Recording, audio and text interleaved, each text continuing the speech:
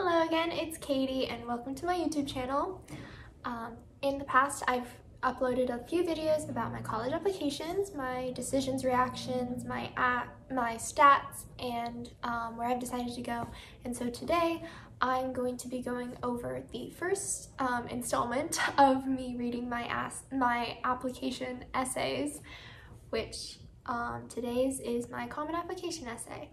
So, without really going into too much right now.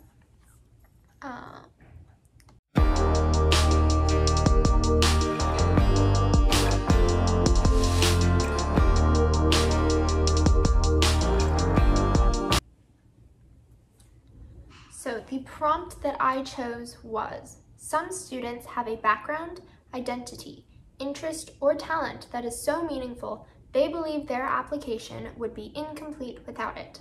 If this sounds like you, then please share your story.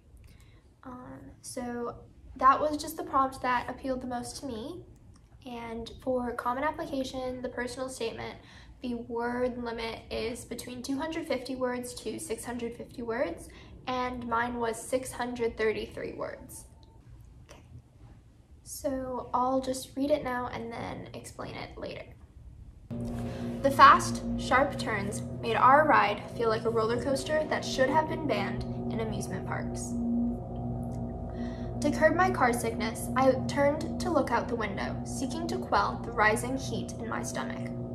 I was in Thailand, where I had just finished conducting blood pressure, blood glucose, and vitals tests at a temple.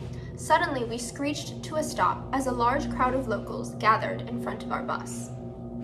I didn't have to understand the language to know that something was wrong. People were speaking fast in high-pitched voices, their faces panicked. We soon learned that a store owner drowned after fainting into a filled bathtub. A customer found him and tried reviving him, but the ambulance was still 20 minutes away. The closest hospital was nowhere near. The purpose of our trip was to learn about rural community health and develop better public services, but in this critical moment, there was nothing any of us could do. I felt helpless. My Thailand experience made me realize that although I traveled with good intentions, I simply did not have the knowledge or resources to help. I wanted to improve the living conditions and healthcare access for those people, but in order to make a difference, one must be able to actively participate. To participate, one must first understand the cultural nuances, traditions, and ethics in a society. I began questioning how cultures drive behavior and build societies. My love of community drove me to discover methods of cross-cultural communication that could achieve improvement while respecting the various cultures involved. When I returned home from Thailand, I decided to further my understanding of healthcare systems by working with a female radiologist who I met through a shadowing program.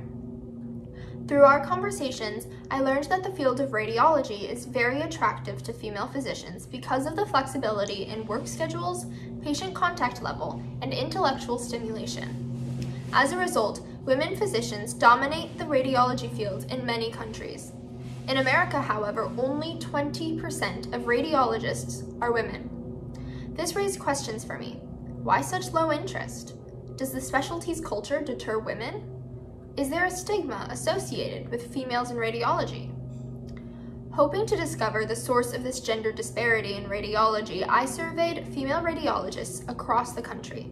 I found that previous studies tended to focus on academic factors, ignoring the social effects of American culture on choice. Rather than asking medical students why they didn't go into radiology, I surveyed females who chose radiology. Their perspective could help female medical students selecting specialties.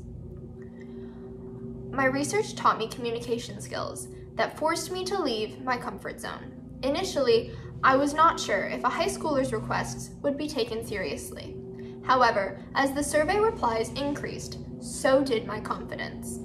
My new ability to independently reach out and analyze connected to my curiosity about how society, culture, and circumstances affect a person's life decisions. When I concluded my research, I found that science and culture are interdependent, not independent. Surprisingly, even as recently as 10 years ago, highly educated women in science fields still had self-doubts about working in high-tech fields like radiology. Regional cultural attitudes about gender roles also impact their choices, as do wages, years in training, and the geography of the job market. My experience and research taught me that the seemingly disconnected aspects of culture are actually interdependent. Discovering these connections makes me want to find out more about different cultures, particularly as they relate to healthcare and social wellness systems. My intent is to combine my knowledge and experience with problem solving and leverage those abilities for the betterment of people's lives around the world. This way, I will never again be stuck watching, but unable to assist, helpless when help is most needed. Alright, so that's my Common App essay.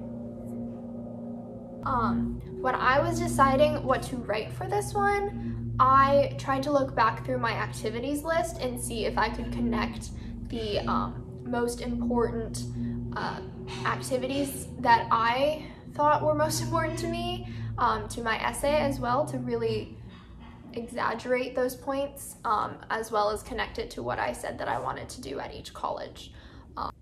That's why I chose to emphasize my my independent research with the radiology survey. And I feel like that's something really important in your personal essay, that you really combine it to something that you did in your activities list. Make it seem like it's all interconnected and that it's not just like your essay and then you also did these things. It's about how like your activities really shaped you as a person as well. For the additional information section of my Common App essay, I feel like not very many people really talk about it. They really just go over the essay. But a lot of people talk about why they didn't do so well in a class or their personal circumstances or things like that, which I think are very important. If that applies to you and you think that it is something important in your essay that you have to speak out about, to explain something that happened or to give further detail on something, then that is definitely something you should do. But if you feel like there's nothing specific about like a personal circumstance or a class that you really have to explain more than another one, then you could also expand on your activities list. So for example, for me, I felt like the activities list, there's 10 activities that you can write about, and there are small, like very little words that you can write about explaining each of your activities. So I wanted to explain more on my activities because a lot of my activities that I wrote about were not very common activities, and I felt like I hadn't really completely explained them in the activities list. So I just expanded on it in the additional information section. So there you have it. That's my common application, as well as just slight tips and tricks, but mostly just my essay. Thank you so much for spending your precious time watching this video. I hope it's helpful and gives inspiration or just a few ideas, helps you brainstorm.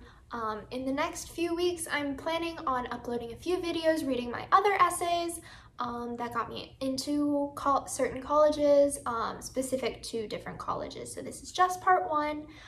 Please help me out and subscribe and hit that notification bell so you can see every time I upload a new video. I hope to see you next time!